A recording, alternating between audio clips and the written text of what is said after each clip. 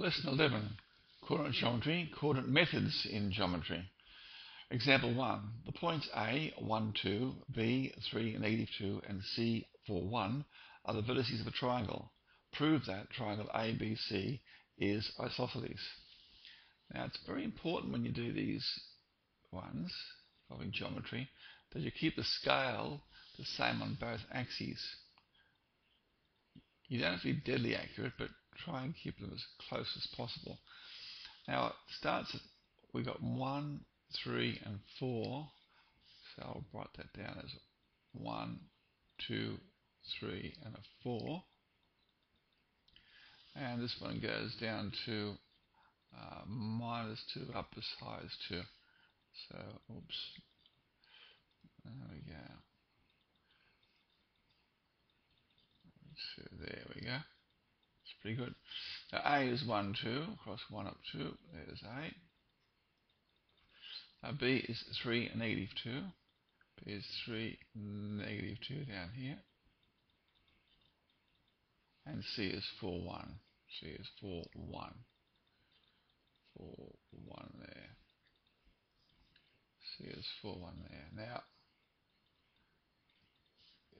the more accurate you are, the easier it is to see which is going to be isosceles. Now, from that, it looks pretty clear that this is AC and BC are the ones we're going to show as isosceles. Right? So if we look at the distance AC and the distance BC, if those two distances are equal to each other, then it's isosceles. If the scale was drawn badly, you wouldn't know which way to go, and you could do it, but just take an extra bit of working. Okay, so let's have a look at what AC is equal to. Using the distance formula, AC is equal to the square root of, now that'll be 4 minus 1 all squared plus 1 minus 2 all squared, and that comes out to the square root of 10. BC is equal to the square root of 4 minus 3 all squared plus 1, take away -2 all squared. Of course, that is 1 squared, which is 1, and that's 3 squared, which is 9. So again, we're getting the square root of 10. Therefore, AC equals BC. Therefore, triangle ABC is isosceles.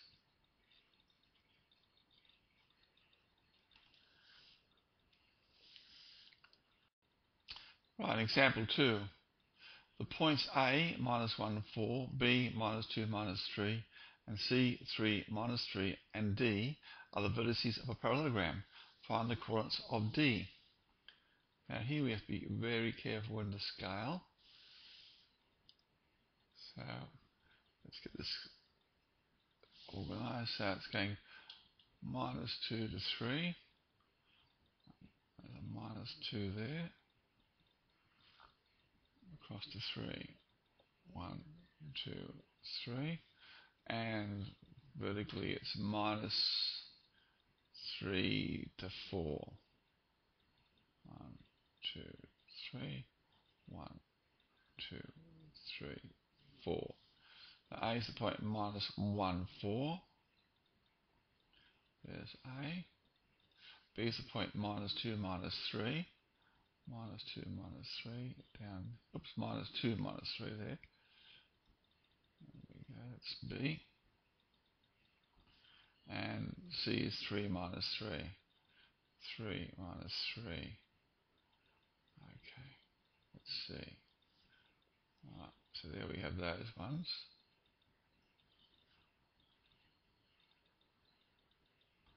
So D is going to be located in this area here. Now to work out where D is, if I'm going to go from B across to A, let's write these coordinates in. A is -1, 4, and this is going to be -2, -3, and C of course is just 3, -3. Now to go from B to A, I've got to go across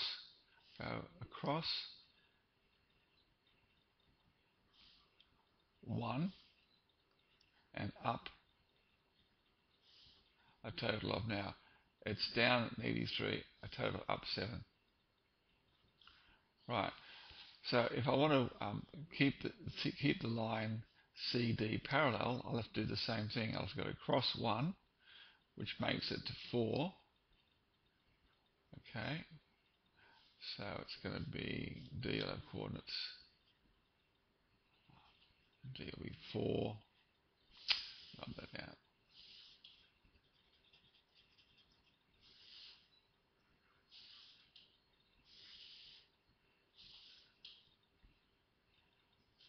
So we've got across 4, and we've got to go up 7.